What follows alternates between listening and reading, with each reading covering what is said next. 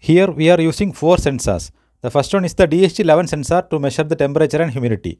And the second one is the soil moisture sensor. And the third one is the light sensor.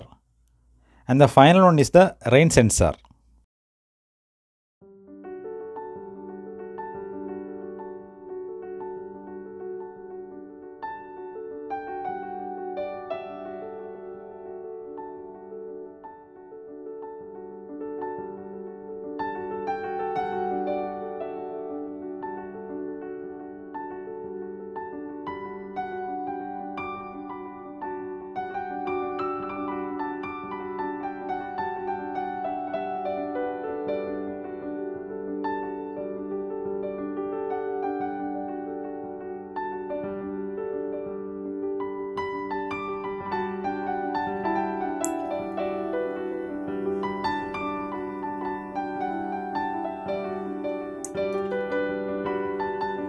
The components required for this experiment are Node MCU board, DHT11 sensor, soil moisture sensor, light sensor, rain sensor, breadboard, DC water pump, relay, battery, connecting wires and connecting cable.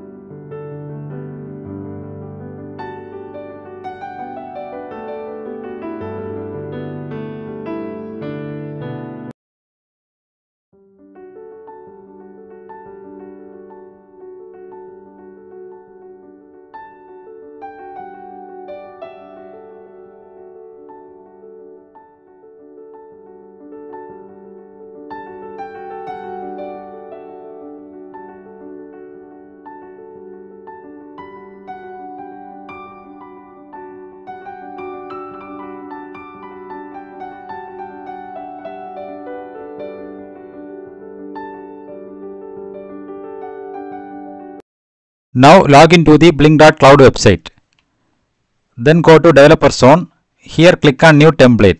Here give the template name IoT based agriculture system.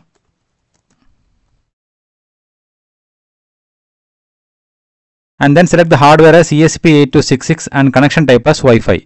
Then click on the done button. Now go to data stream and here click new data stream and select the virtual pin. So first we need to create the variables for the DHT11 sensor, that is temperature and humidity. Give the variable name as temperature and pin number as V0 and data type as double and select the maximum value as 100. We can select the units as Celsius. If you want, you can change the color. Now click on the create button. Now again go to new data stream, select virtual pin and here we can create the variable for humidity. and select the pin number as V1, data type as double and maximum value as 100, and select the unit as percentage, and again click on the create button. Now the third one, go to new data stream, select virtual pin, and this is for soil moisture.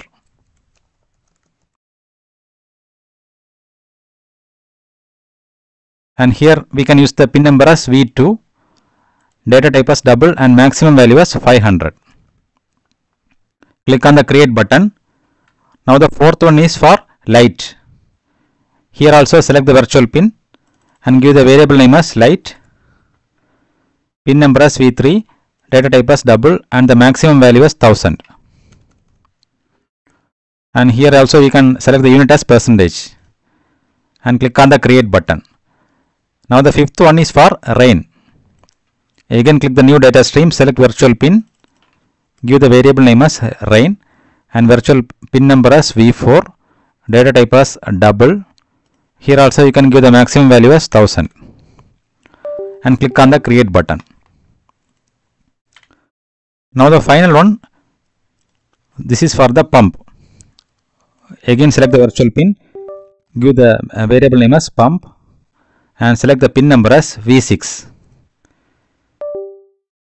and click on the create button. Now go to web dashboard and here we need to drag 5 gauge widgets and 1 button.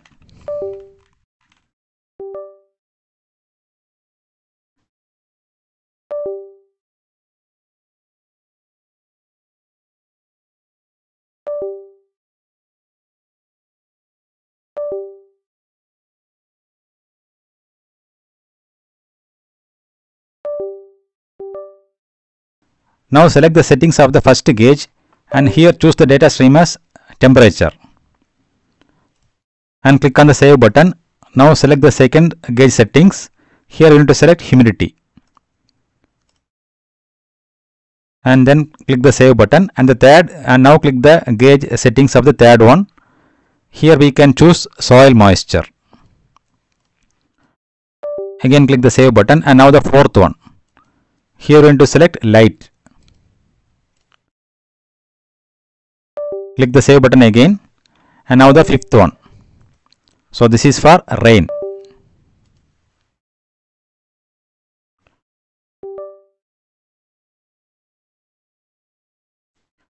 Again click the save button, and now go to the settings of the switch. Here we need to select the pump. Again click the save button. Now go to events and notifications. Here click on create event, and in the program we gave the event name as moisture_alert.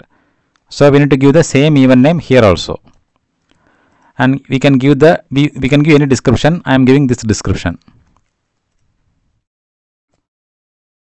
Now here we need to select 1 second, and here we need to enable this button, show event in notifications section of the mobile app, and also send event to timeline. Enable this also. Now go to notifications, click enable notifications. So here we need to select email to device owner and push notifications to device owner. So if you want the alert, we need to enable this button and also enable the notifications management. Now click on the create button, and now save the template. Now go to devices. Here click on new device. Here now select from template. Here we can see the template which we created. So select that and click on the create button. Now we got the template ID, template name and authentication token. Copy this and paste in the program. Now we need to upload the program to the Node MCU board. Now go to this drop down and select the board, and here we need to select the board. The board name is Node MCU 1.0. Now click OK, and now click this arrow button and upload the program to the Node MCU board. Now the program is successfully uploaded to the Node MCU board. Now we can set up the Blynk mobile dashboard. For that, download the BlynkIoT application from the Play Store. Once you open the application, you can see the template which we created from the Blynk web dashboard. Now click on the template. Now go to settings icon, and here click the plus button from the bottom. Now here also we need to add 5 gauges and 1 button.